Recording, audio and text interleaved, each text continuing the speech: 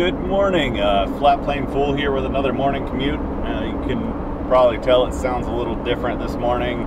We're not going to hear any of those sweet V8 noises on the way in because we're going to get hit by a hurricane today, so I'm driving the old Jeep. I don't mean to call you old. This is my 2013 Jeep Wrangler Rubicon. It's an unlimited, it's the 4-door. We are soccer moms. Anyway, I love this thing. It's stick shift. It's a great car.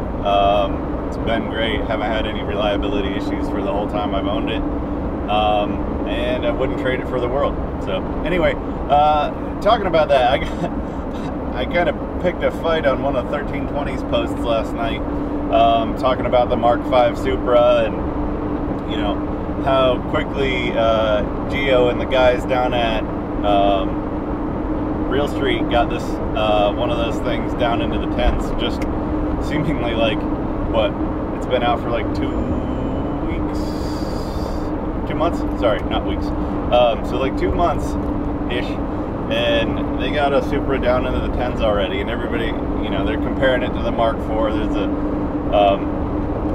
you know, those guys have the 6-second Supra as well, so they got the Mark IV.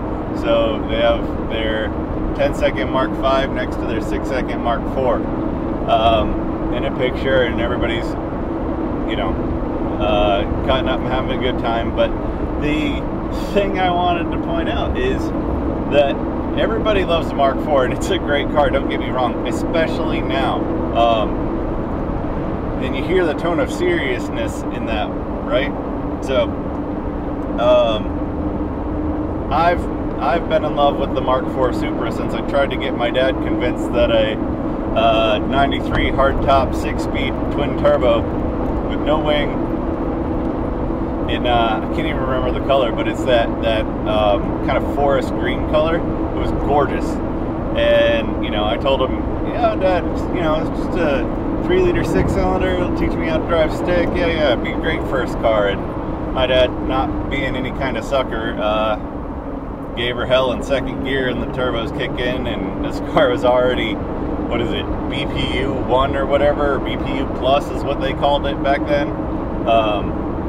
So it had, you know, no cats on the car and an intercooler, and she took off like a bat out of hell, and Dad was like, nope. But so Mark IV Supra, it was easy as pie to make 450 horsepower, 500 horsepower, depending on how you did your basic performance upgrades, BPU. But everybody forgets how crappy everything else was about EFI from the 90s. You know, back in the 90s, you went above that, so the stock ECU could pretty much handle it up to 450, 500 horsepower. You go beyond that, and you had to start doing some weird shit. You either had to do a piggyback system to control the car, and those were great until they had a hiccup, and you went back to the stock tune and blew the hell out of your engine. So, you know, a little less than great.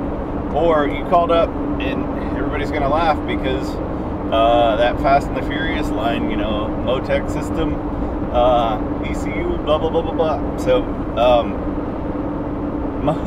Motec was one of the leaders in aftermarket ECUs back then, not necessarily because they had the best ECU on the market, it's because they could figure out what all stupid sensors your stock computer was running and set up their ECU to work with them.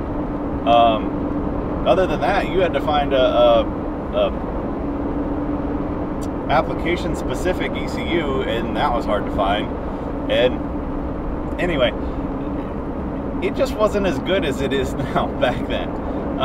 There's a reason why everybody has a Supra, swaps out to a different ignition system, runs LS coil packs, controls it with a standalone ECU. It's way better than it was back then. So anyway, these guys were, I basically said on that post, I was like, yeah, I remember, I said, the Mark V Supra got into the 10s a lot faster than the Mark IV.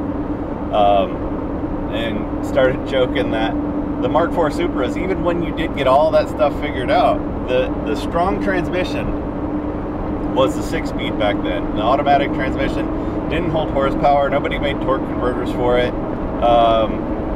It just didn't work very well in a performance application, so everybody was building the manuals. And then compound that with the fact that the good turbos back then were about as good as the Chinese turbos now, maybe not even as good as the Chinese turbos now.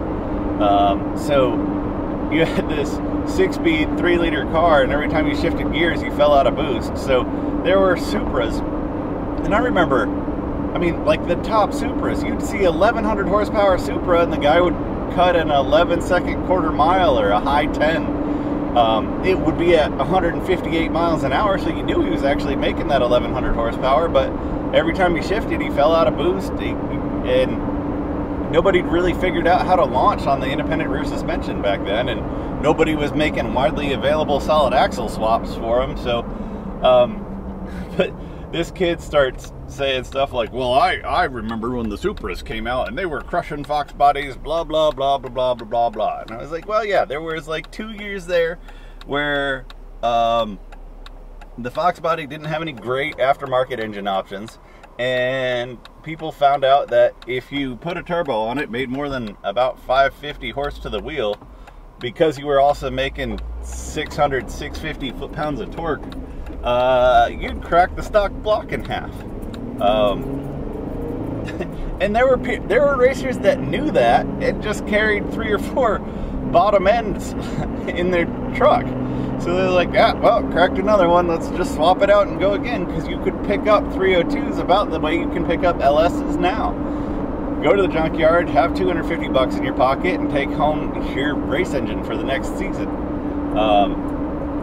Now, the LS motor's way better than the 302 was, because those 302s were 2-bolt main blocks. They were weak as crap. Obviously, they cracked all the time, and about 550 horsepower is all you could get out of them. The 351 truck block, you could get about 750, 800 before they cracked.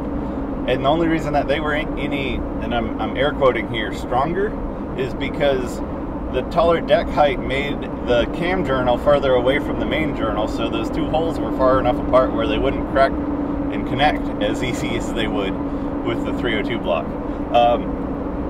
Anyway, but this kid was going off all this stuff, but what I remember back then is a 550 horsepower Fox body, like a notchback, would run a 10-second quarter mile, and a 700 horsepower Supra would run an 11.2. And I'm not saying it's because the Supra was a bad car, it's because nobody figured out the IRS yet. Everybody that was making big power on a Supra was doing it with a 6-speed, so they were having to shift. Turbos of the late 90s were garbage as far as efficiency was concerned, especially when you're shooting for 1,000 horsepower. You start hitting 1,000 horsepower in a Supra in the late 90s, and the only people making those, you know, 72, 76, 80 millimeter turbos back then weren't making them for performance cars. They were making them for diesels and generators and stuff like that, and we were adapting them to 3-liter, 5-liter, 5.8-liter engines when they were really built for 10 and 17 and you know, giant diesel engines running at low RPM. So we were adapting turbos that had no business being where we were putting them into performance applications, because, well, hell, if it made I'm going to quote it in kilowatts, right? So if it made 750 kilowatts in a diesel generator, that's about 1,000 horsepower. I can yank that sucker off and throw it on my Supra, Mustang, whatever, and take it to town, see what she does. But because of that, the lag was immense. The turbine housings were way too big. The turbines themselves were way too big. Everything was just wrong for a performance application, and the wastegates weren't designed to handle that. Hell, some of them were internally gated at that size. But anyway, that's what I got on my 90s rant that everybody forgot about. Those cars are great now that we can fix all their flaws. They were kind of terrible in comparison to current cars. All right, hope you guys have a good day, and I'll talk to you later. Bye.